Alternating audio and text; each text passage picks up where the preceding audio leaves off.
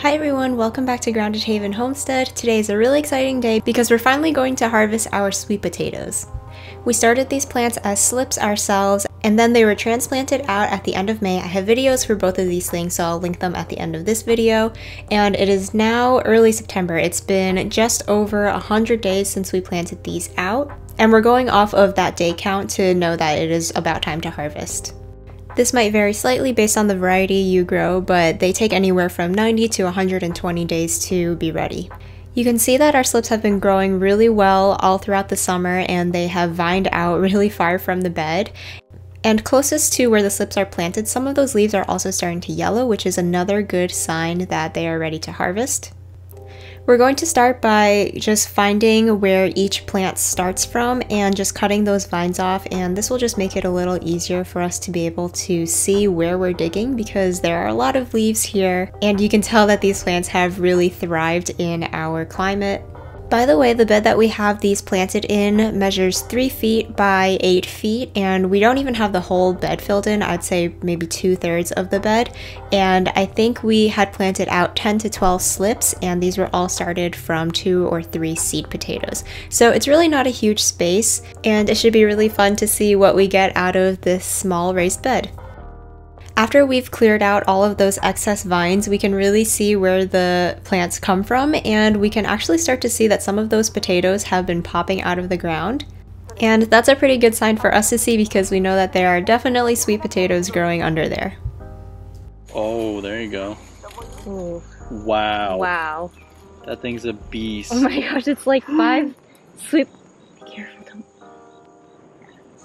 Whoa! Oh my gosh! Yeah, I'm just gonna break his little head off. Wow! Oh, Lord. Wow. As you can tell, we were pretty excited and thrilled with our first plant that we started pulling up. We got 2 of those massive sweet potatoes, the biggest ones we have ever grown or maybe even seen. And that was just the first plant. So we kept on digging, going to where different areas of the slips were planted. And you'll notice here that we aren't using any kinds of tools, we're just using our hands because the sweet potatoes at this point are really delicate. You don't want to nick the skin or poke through with any spades or shovels or anything like that. If that does happen, the sweet potatoes may not be able to store or their storage life will be cut a little bit short. I did find that they also broke pretty easily, so we really had to make sure not to pull on them and try our best to kind of excavate around it to expose as much of the sweet potato as possible before we pull them out. This is how many sweet potatoes we got from just those first few plants, and we had some really big ones in there, and I'm already really happy with this harvest because this is just about as much as we grew last year, but we still have a lot more plants to go.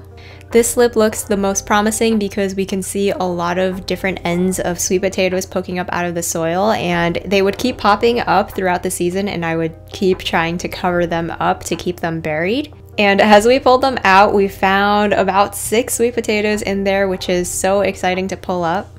You can see that those ends that were exposed to the sunlight a little bit started to turn a little bit green, but I'm just gonna cut that part off when we eat it and the rest of the sweet potato should be fine. But we are super happy with that haul from just one plant. We did notice there are a couple of scabs and nicks and things that are on some of these sweet potatoes, but we'll just go through them when we're going through the curing process and set those ones aside. Alright, so we're just going to keep on digging and see what we end up with.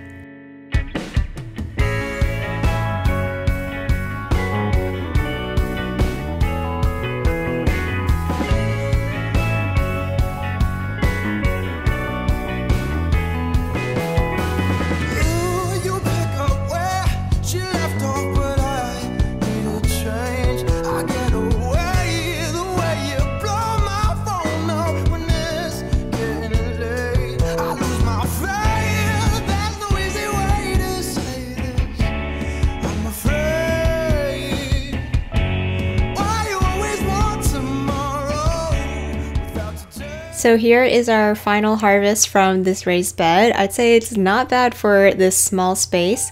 We're not going to rinse off the potatoes or anything. You don't want to introduce any excess moisture, but we are just going to pull off any of those extra leaves and separate out the different potatoes.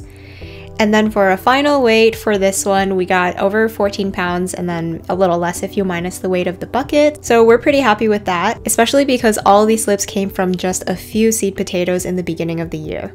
We're gonna go through them now and just pick out any of those potatoes. We noticed some of them have little holes that are probably from worms or something. They're safe to eat, but we just wanna make sure we eat those first since they're not going to store very well. And sweet potatoes really should be cured before you eat them because as they sit for about a week in a warm place, they are going to concentrate their sugars and become a lot sweeter and more flavorful. We're going to cure these sweet potatoes in the same place where we cure all of our other things, in our greenhouse. They'll stay dry here and it's pretty warm during the day. After those were laid out, I actually remembered that we have one other small patch of sweet potatoes in our in-ground beds at the back of our property. We planted these as kind of an experiment to do a raised bed versus in-ground situation. I'm not really sure if it's totally even because we didn't get a lot of rain this summer and the plants back here don't get irrigation. I think we had only planted 6 slips out here as well and only 3 or 4 of them survived because the other ones dried out. The plants back here definitely were not as vigorous and those vines had not gone out too much during the season, so I was pretty pleasantly surprised to find that some of them had some good sized potatoes in there, and anything back here was kind of just like a bonus to add to our other harvest.